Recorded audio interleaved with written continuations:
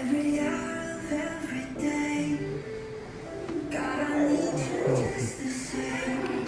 I need you. My emotions can't play games, so I'm choosing you.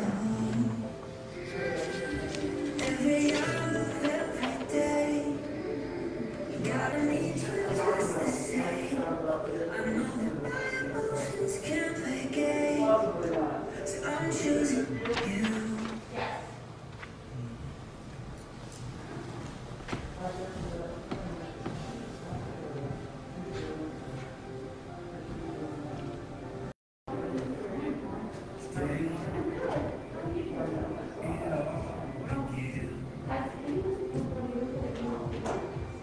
Seeing my life for the very first time through a different lens.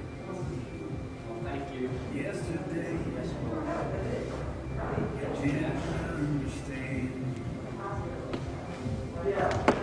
Driving 35 right inside, didn't know what I had. While I've been waiting today, my heart's been waiting on me. I'm gonna fly.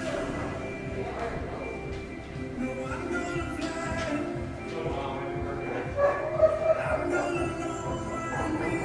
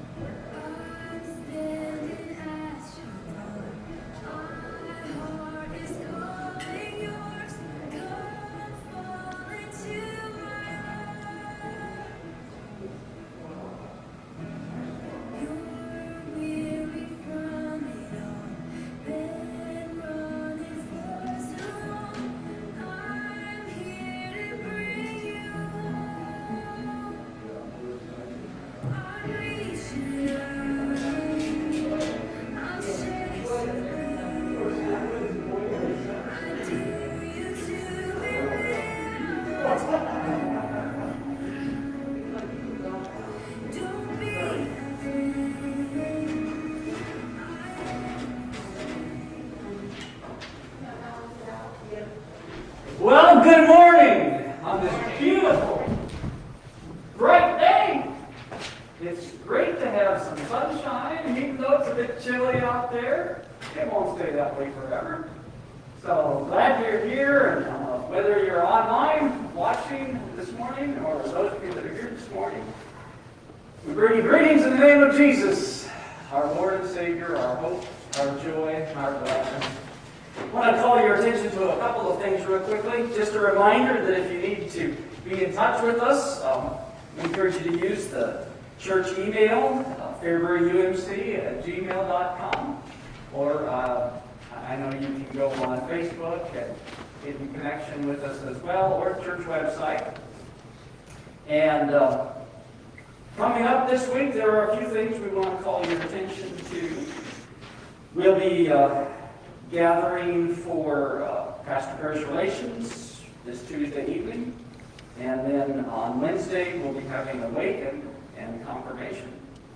And next Sunday is Valentine's Day, Transfiguration Sunday.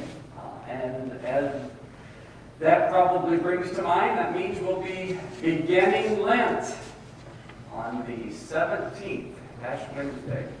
So we encourage you to be preparing. There are some Lenten materials in the fellowship hall on a table that have been put out there. If you would like to use something during Lent, if you don't already have some kind of devotion or guide to use. Anything else that we can lift up? Some of those devotions are even for families and also some for children. All right, so some of those are for families and for children as well. So a little bit of a variety there for you to choose from. Well, let's begin with our prelude.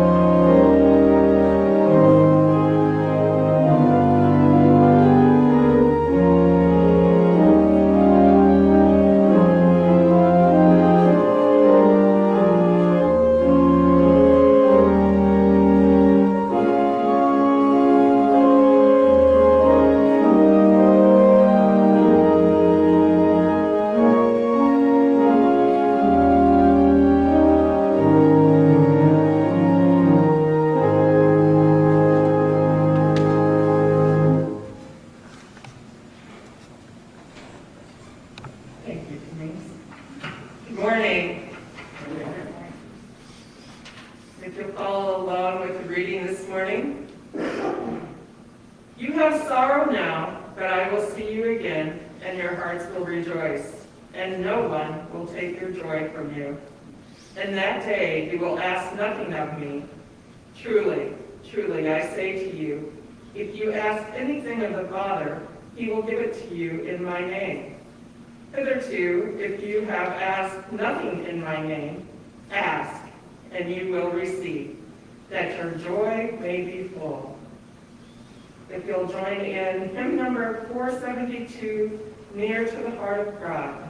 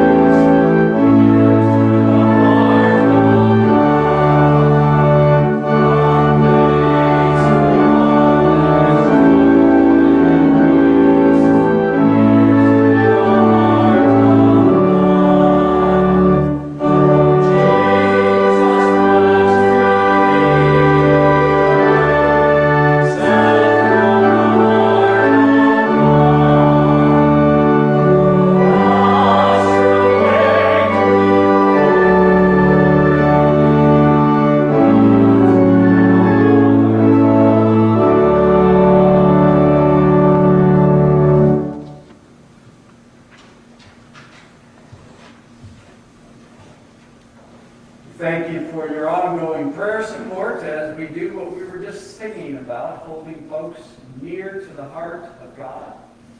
We want to encourage you to continue to be in prayer. And we would ask that you would be lifting up the Ruth Doran family and friends from our congregation and community in her recent death. Also, we give thanks for your ongoing prayer support. Many that have been having some encouraging news. We want to also ask that you be remembering John and Karen Hildreth with some health concerns that they have. Are there any others that we should lift up this morning?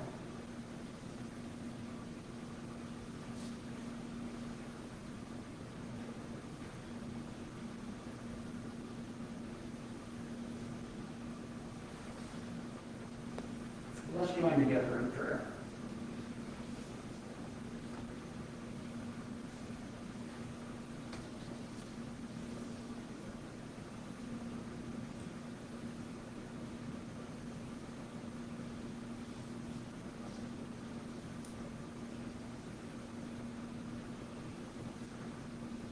Almighty God, our Heavenly Father, we give you thanks and praise you.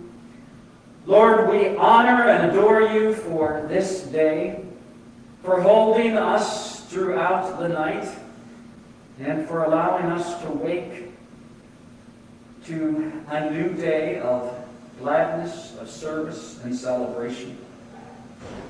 Lord, your blessing upon us through Christ Jesus is a totally unmerited blessing and gift of your grace and profound love. We thank you for the mystery of calling us and choosing to offer us life and hope and joy. We ask that as we continue to live in your love, that we would be responding to the guidance and direction of your word and your spirit as you call us to love others as we are loved. We do lift the Dorn family and friends, folks from our congregation who hold her dear in their hearts. We thank you that, Lord, we can entrust our loved ones to your eternal and perfect care. We pray that you would bring comfort and strength in the days ahead. We ask your continued blessing upon those who are ill, asking for your Spirit to work in them, with and around them, through any medical care they may be receiving, to bring healing and strengthening. We continue to praise you for what appears to be improvement, and we give thanks for things starting to improve in this battle with COVID-19. We pray for safety in the schools, especially with increasing activity in the enjoyment of those extracurriculars, that there will continue to be safety, and that the goodness and gladness that is shared in these celebrations would truly be a great joy to family and friends. We're grateful, O God, for your mercy and favor that continues to strengthen us as your church. To remember that our reason for being is because Jesus has given us life and has called us to be his presence in the world today. Help us to continue to share the good news, to seek to encourage others to come to know your saving love and mercy, and to accept the transformed life that Jesus gives us each day. Lord, these and many other things that are upon our hearts that we have named before you, we bring in the wonderful name of Jesus, who has taught his church to pray.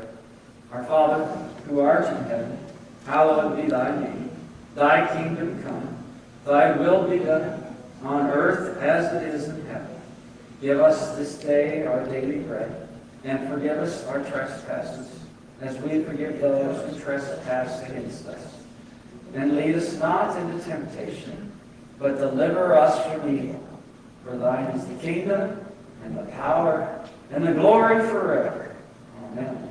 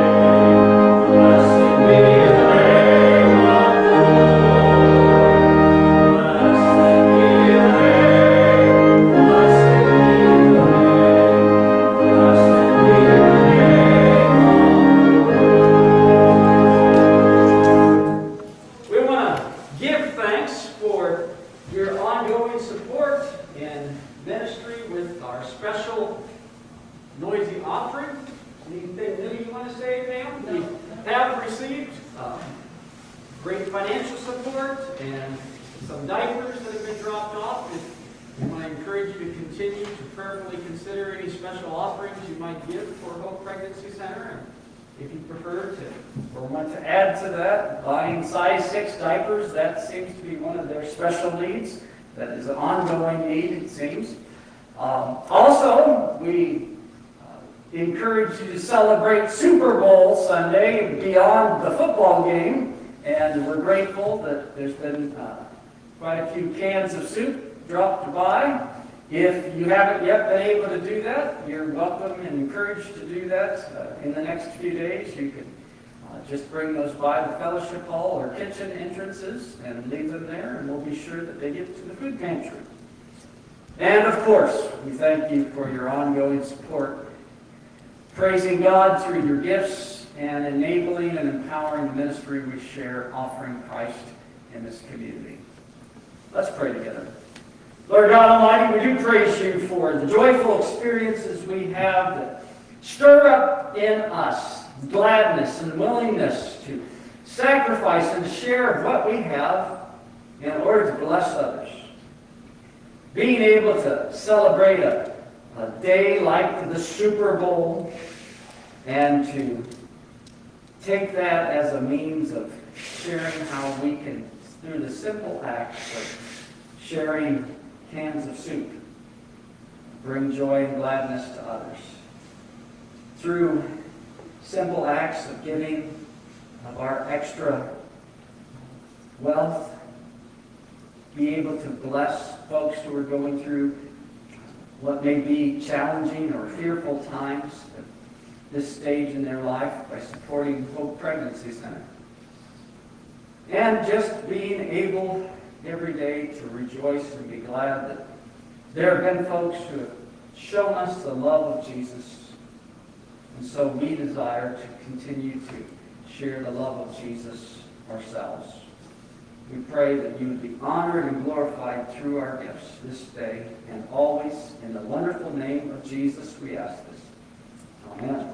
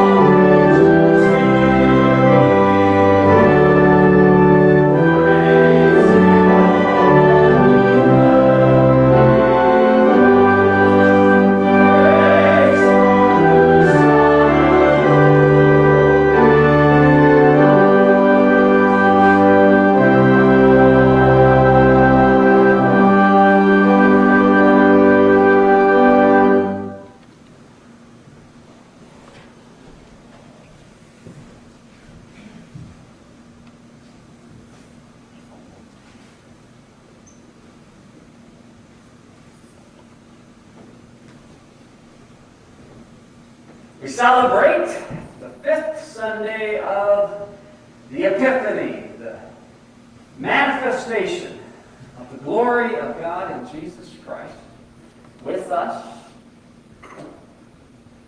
And, you know, by now probably the routine. Let's sing. If you're able, get your little candle up. Make-believe, even though it's not make-believe, because the light of Jesus Christ is within us through faith. So let's sing together. This little light of mine, I'm going to let it shine. This little light of mine, I'm going to let it shine. Let it shine, let it shine, let it shine. Hide it under a bushel, no, I'm going to let it shine. Hide it under a bushel, no, I'm going to let it shine. Let it shine, let it shine, let it shine. Won't let Satan blow it out, I'm going to let it shine.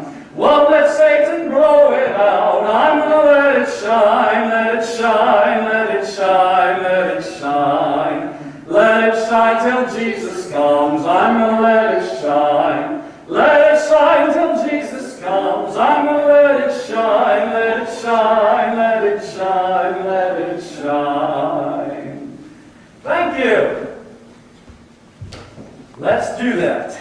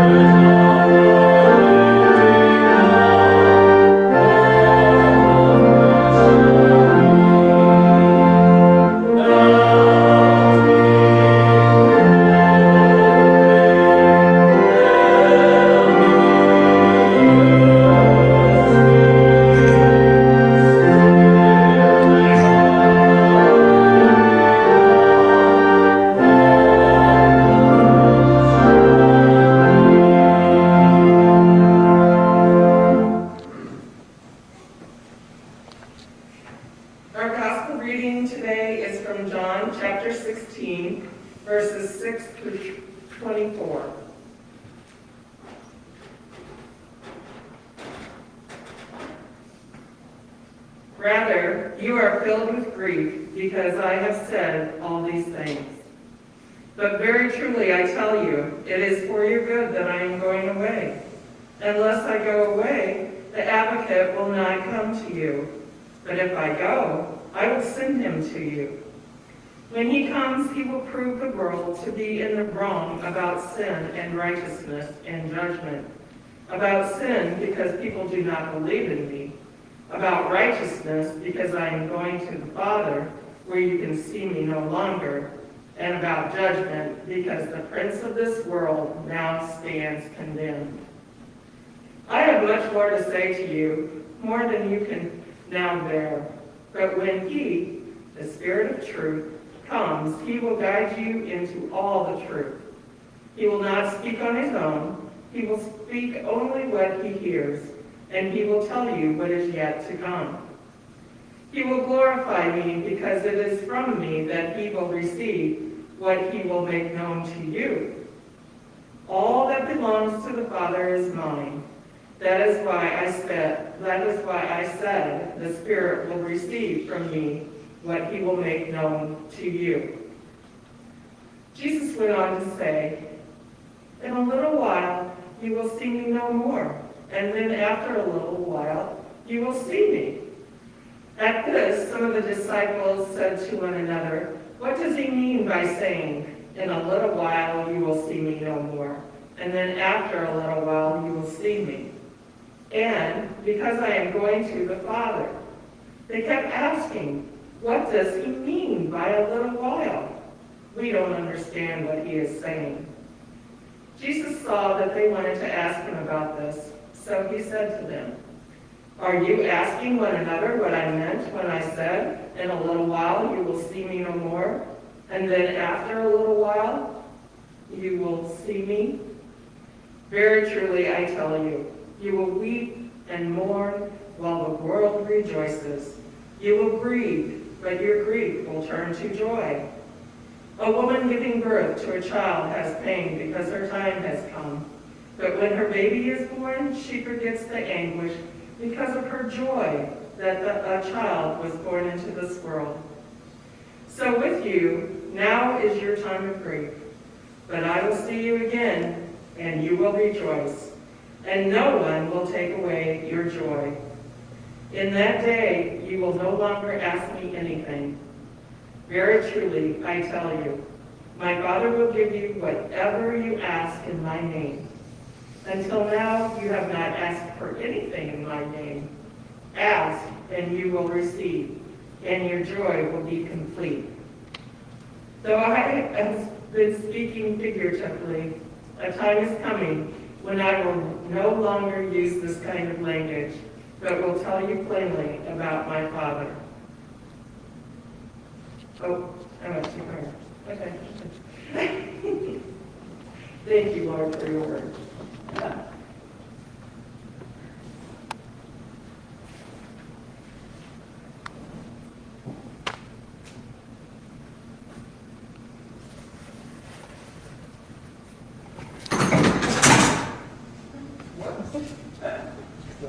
Candles are up.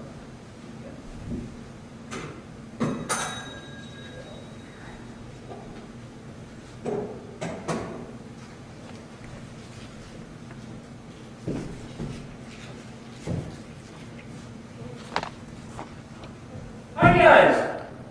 Good. Good. How are you up there? More down there. I'm right down here. Hi. I've got with me this morning one of our little packages of Rice Krispie treats. What are Rice Krispie treats made from? How do you make Rice Krispie treats? With rice and marshmallows. Rice?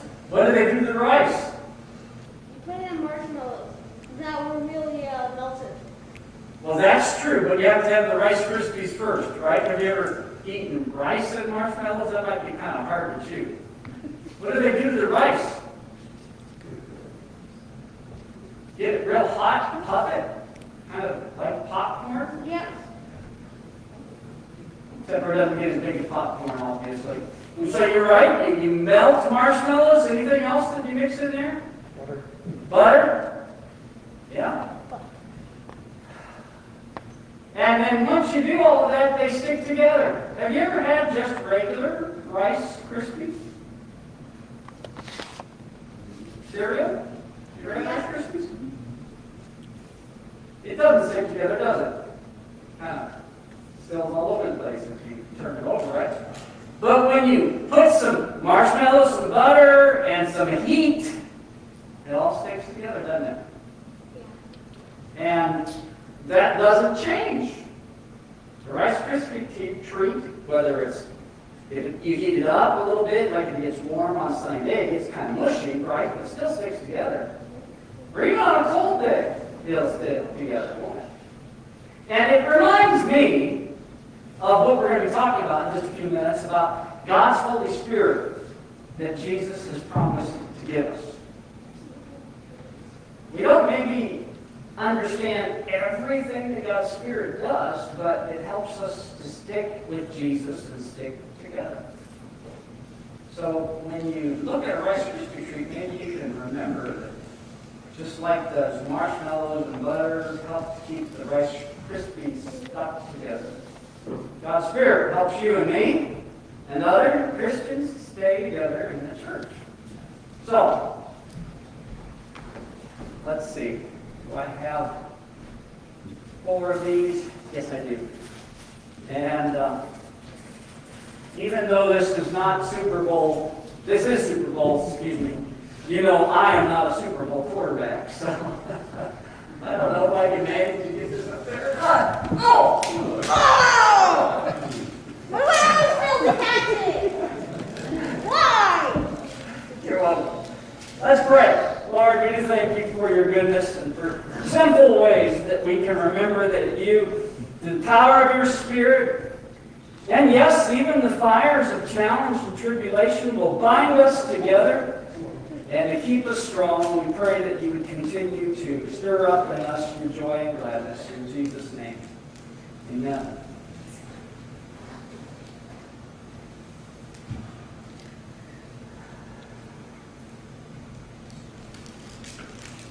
Thank you, Pam, for sharing the scripture this morning. If you have your Bibles at home or your Bibles here with you, I would encourage you to turn to John 16 as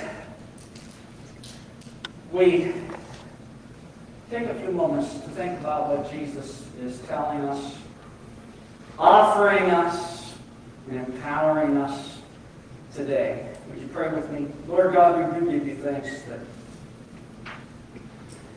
your words have been given to us through generations of believers, those who have been used by you and the power of your Spirit to impart to others wisdom and the truth, revelation of your good news to us. We thank you that your words of Scripture are inspired by you, meaning that they are worthwhile us spending time being enlightened and taught, encouraged, corrected by you. Also that we can be equipped to be the men and women that you have created us to be, to serve and honor you and to serve others. So we ask for your peace and your strength today in Jesus' name. Amen.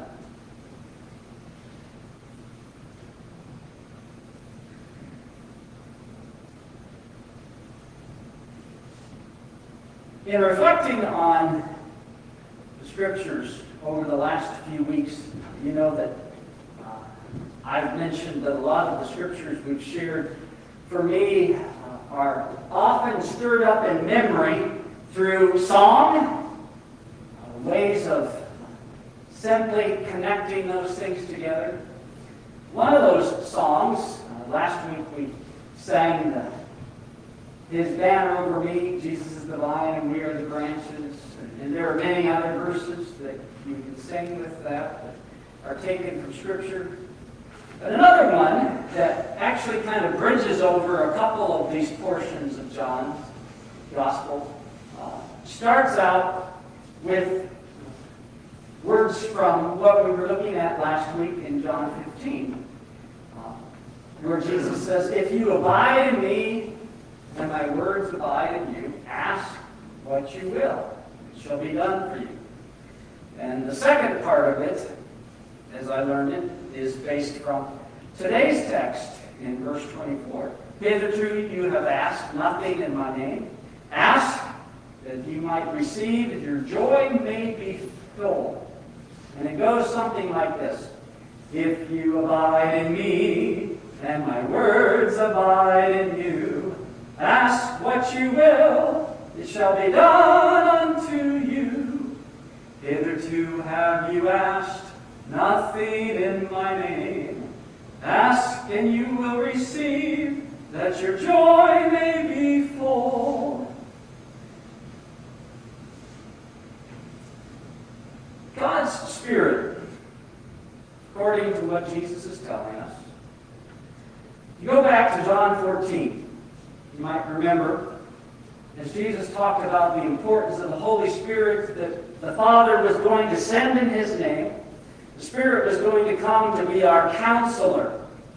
And as our counselor, He would teach us, and He would remind us of those things that we would be taught. In today's text, as Jesus is talking about the counselor coming, He says, you would be glad that I go away, for if I do not go away, the counselor will not come to you. And if I go, I will send him to you. When he comes, he will convince the world concerning sin, and righteousness, and judgment.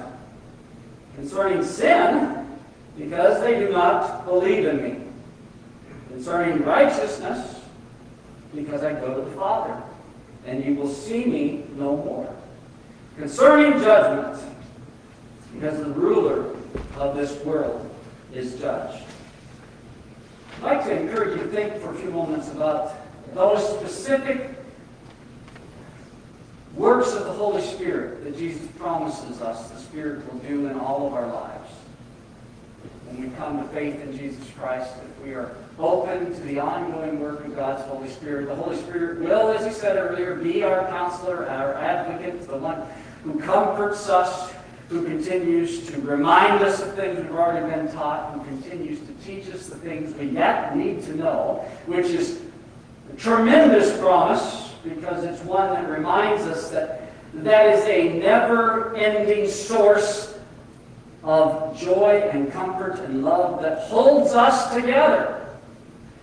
Talking with a few moments earlier about the Rice Krispie treat, even far beyond the Rice Krispie treat, held together by God's presence with us that we are sure never fails us, no matter what we're going through.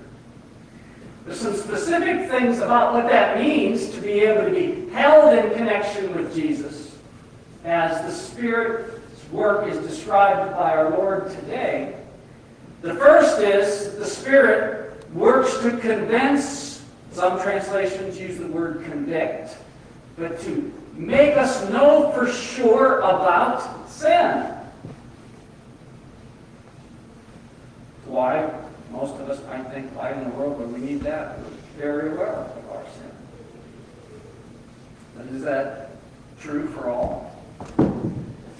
One of the challenging parts of this text, Jesus is talking about the importance of His coming to the world and bringing light so that we might see and know our need for His salvation, His deliverance, His mercy. Perhaps you've had moments in your life.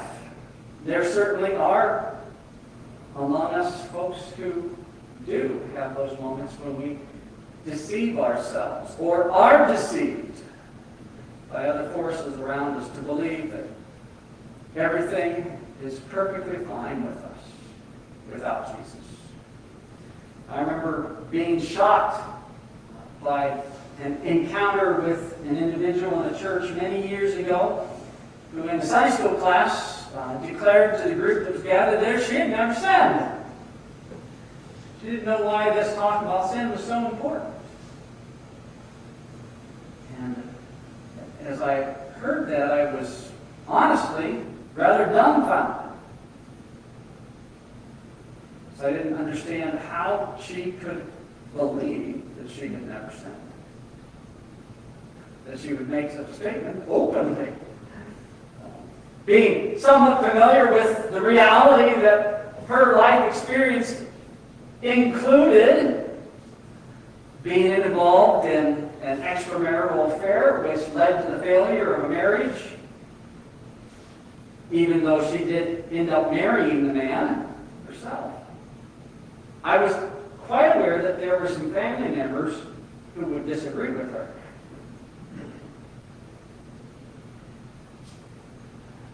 But reading through this text, as I remembered that circumstance and experience, I also remembered this woman had not been raised in church, had not been raised in a godly home, was very unfamiliar with the Scriptures, was just beginning to learn about the necessity of the saving work of Jesus. And it helped to explain part of what Jesus is talking about in this text. He talks about how those who have not yet heard might believe that they have no sin.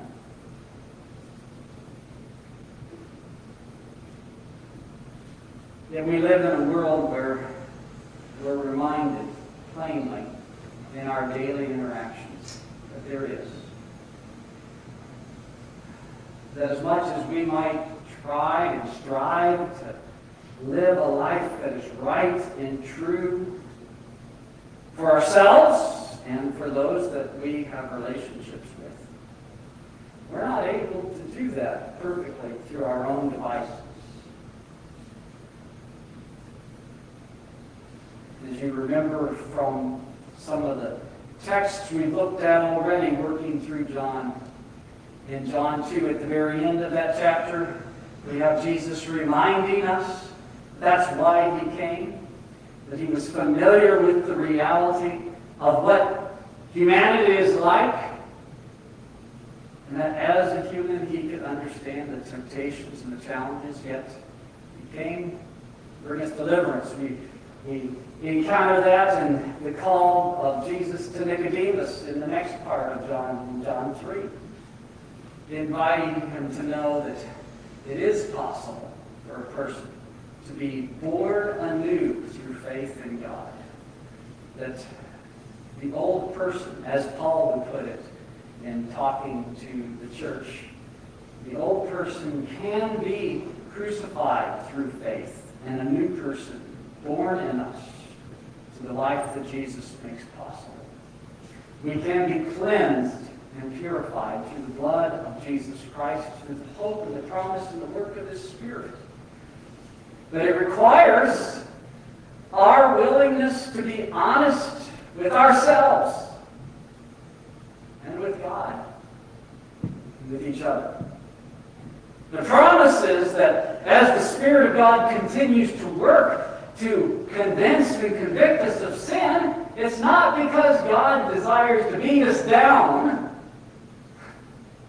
in subjection as worthless and hopeless, but just the opposite.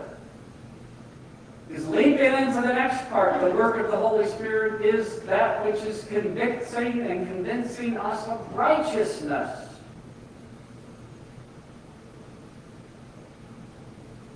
What a turn. Going from awareness of knowing that there's not one of us who can truly claim before God that we are right and holy and pure, that we have not sinned. As Isaiah put it, we all sin, every one of us. None of us is righteous. And yet in Jesus Christ, we become righteous because of His saving mercy poured out upon us, just like around us in this community. The new fallen snow blankets the earth, covering up whatever is underneath there. It appears righteous. We have been given by God in Jesus Christ the appearance of righteousness, covering over. But it's not just an outward appearance, because through the work of God's Spirit, that which has been put upon us is also placed within us. And that new life in Christ begins to refresh and renew and transform us, so that that righteousness of Jesus Christ given to us becomes our identity in Christ. And yes, we know that we have fallen. We are reminded of those times when we may sin, but we are also convinced by God's Spirit that we have righteousness in Jesus Christ. That we have been born anew to newness and life and goodness in Jesus. And so within the church, though there are always those moments when we need to come in confession, seeking forgiveness, reconciliation with God and with one another, we always must be sure that we hear the work and the promise of God's Spirit calling us to receive that which is right and holy and true, which Jesus gave his life to accomplish for us.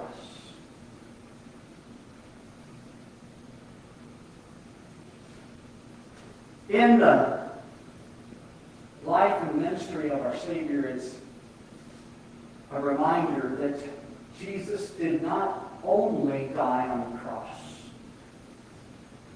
He did die on the cross for the sin of all humanity. But Jesus also was raised in glory in the resurrection, in power and holiness, in purity and might. Continue mysterious and transforming, awe-inspiring work of God to be accomplished so that you and I and all of humanity might be restored to the relationship God created us to have from the very beginning. The relationship of life, of eternity, purpose, and holiness. And the third aspect of that work of the Holy Spirit Jesus mentions here is the Spirit comes and is present and active in our lives, convicting, convincing us of judgment. That God is holy and true. That, yes, as a God who knows our sin, who offers forgiveness, God is still a God of righteous judgment. Though it is God's plain and obvious intention declared throughout salvation history that we would come to him in faith, receive his promises in faith of life and relationship. If we refuse, God allows us to reap that which we have determined to sow. In Revelation, the last part of our New Testament, there's some strong reminders of this. One of the visions that we see in Revelation is the refusal of many to receive the Lord Jesus Christ and the judgment, the wrath that they bring upon themselves. In Revelation 6, the kings of the earth, the great men and the generals, the rich and the strong, and everyone slave and free, hid in the caves among the rocks of the mountains, calling to the mountains and rocks, fall on us and hide us from the face of him who is seated on the throne, from the wrath of the Lamb. The great day of their wrath has come. And who can stand before it? The true and righteous judgment of God is not set aside. And if we refuse, if we insist on our own goodness or the lack of necessity of coming to God and receiving this incredible mercy and covenant of life that He offers. We bring upon ourselves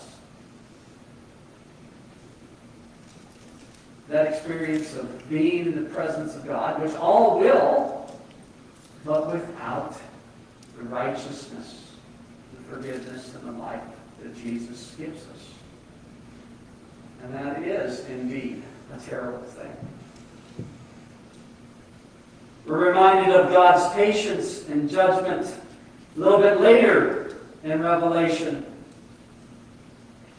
As one of the images is the vision of the great throne room of heaven, and tells us that before the altar are the souls of those who have been persecuted and killed for the faith that they have in Jesus Christ, and they're crying out to God, how long must we wait? How long before judgment comes? And they are given robes of righteousness and told to wait a little longer. You see, God's judgment is not our judgment. God's judgment is far more merciful, far more patient, far more gracious. Because God's judgment is true. And as much as we strive for judgment to be true in our own hands, in our own minds, outside of the work of God's Holy Spirit and the guidance of God's Word, it is not. And yet we're told by Jesus the wonderful gift of the Spirit, along with the convincing of sin, the convincing of righteousness, is the convincing that we can trust God to do that which is pure and holy and true and right. And to be amazed that as God does that, He does that with awe-inspiring mercy, patiently, tenderly, allowing us opportunities to know His favor and His goodness. In the words of what our Lord Jesus is calling us to here in John chapter 16, as we call it, we're being reminded that this is not something that is an optional experience for folks. This is what Jesus intends for us to know, is God's intent for us. That as Jesus has been preparing His followers for the reality that we have the advantage, we know the whole story, they're in the middle of it. But He's preparing them for the reality that shortly He will be betrayed, shortly He will be crucified and laid in a tomb, and they will believe it's over with. He'll be gone, just as He says to them. In a little while, I'll not be with you. And yet in a little while, I will be with you. We know that in a little while, 3 days, He was raised. And He was with them until the ascension.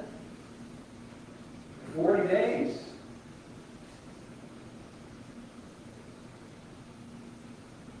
And as He's preparing them for all of this, He's also promising us, as He promised them, yet I'm going to give you the presence of God and the Holy Spirit that will always be with you.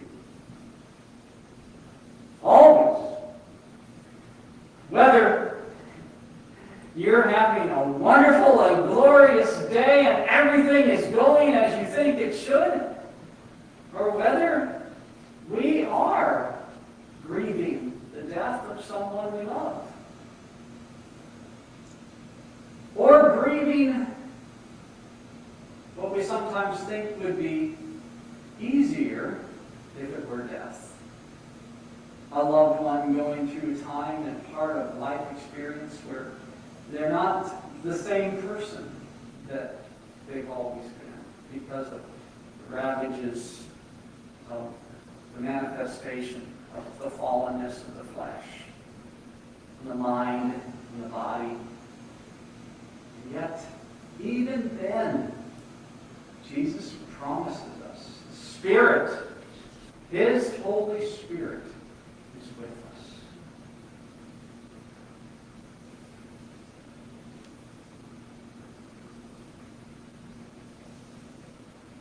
The invitation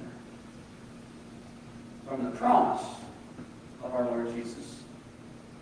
It's the invitation for us to embrace, to open ourselves, to be willing to say, like another song chorus, "Come, Holy Spirit, we need you.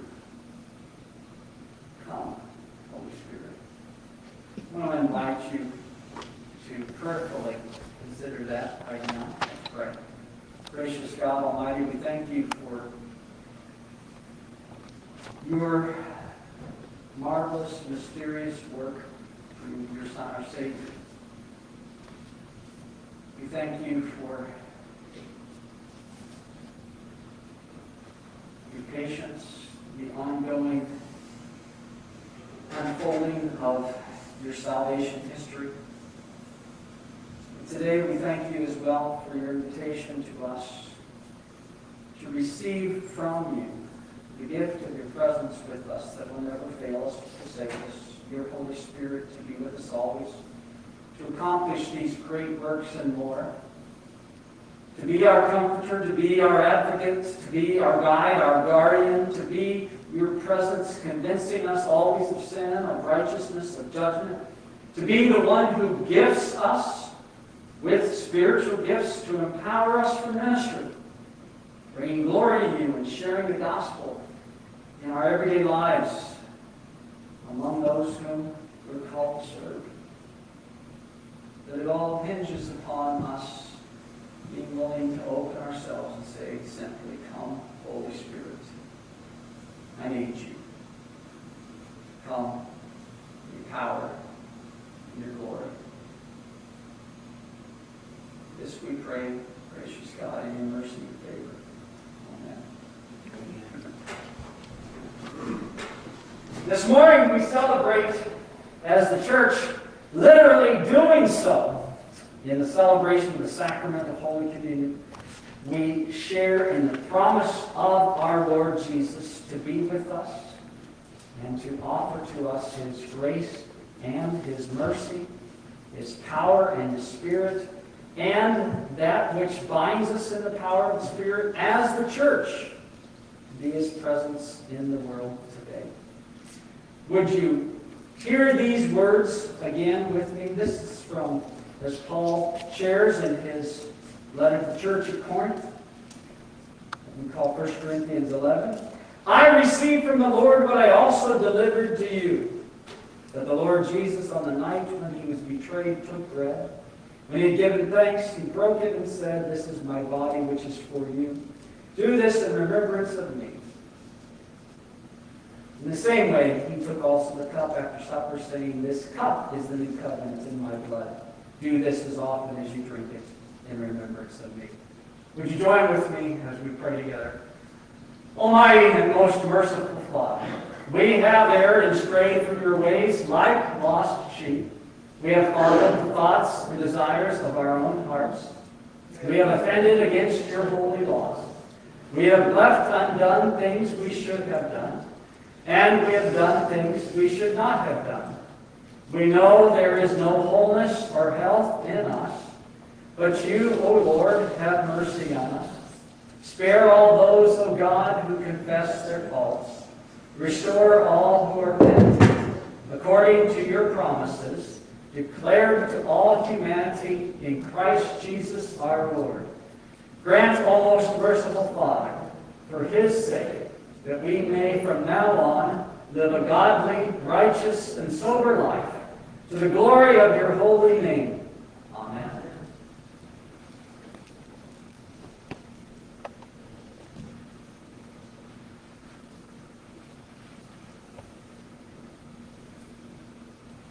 Pray. We do not presume to come to your table, O merciful Lord, trusting in our own righteousness, but in your many and great mercies. We are not worthy to gather up the crumbs under your table, but you are the same Lord, whose property is always to have mercy. Grant us, gracious Lord, to partake of this sacrament of your Son, Jesus Christ, that we may walk in newness of life, may grow into his likeness, may our Lord dwell in him and he in us. Amen. Blessed be you, Lord God Almighty. We thank you and honor you and adore you for your gift of life and salvation, and the ongoing work of your Spirit among us. We do indeed, Lord, remember that on the night that Jesus was betrayed, as he was with his disciples, he shared with them in that final Passover meal, taking the bread, blessing the bread, he then said to them, "This bread is my body broken for you.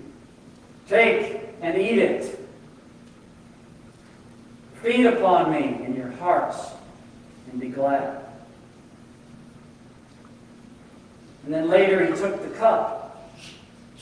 And after he blessed it, he gave it to them and he said to them, "This blood, this cup is the blood of my new covenant, poured out for you and for many for the forgiveness of sins. Drink this as you remember me and celebrate the new life I've given." We thank you, Lord, for your mercy and your favor, and ask that you would empower us to the presence of Christ in your Holy Spirit, and through these elements of the bread and the cup, that we might be the body of Christ, redeemed by his blood for the salvation of our lives and of the world. We ask this in Jesus' name. Amen.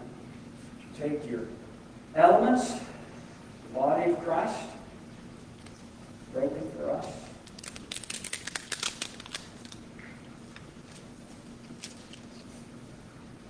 The blood of Christ shed for us.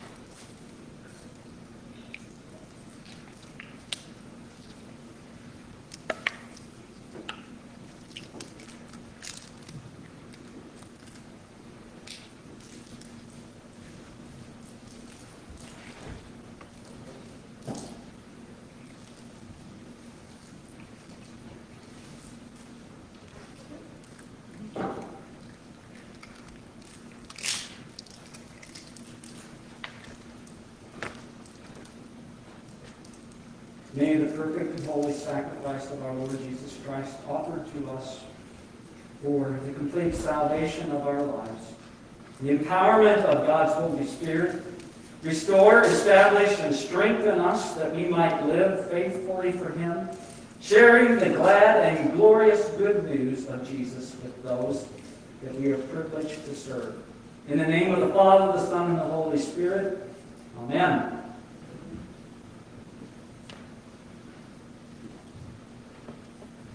Closing hymn of celebration is "Spirit of God, Descend Upon My Heart." Spirit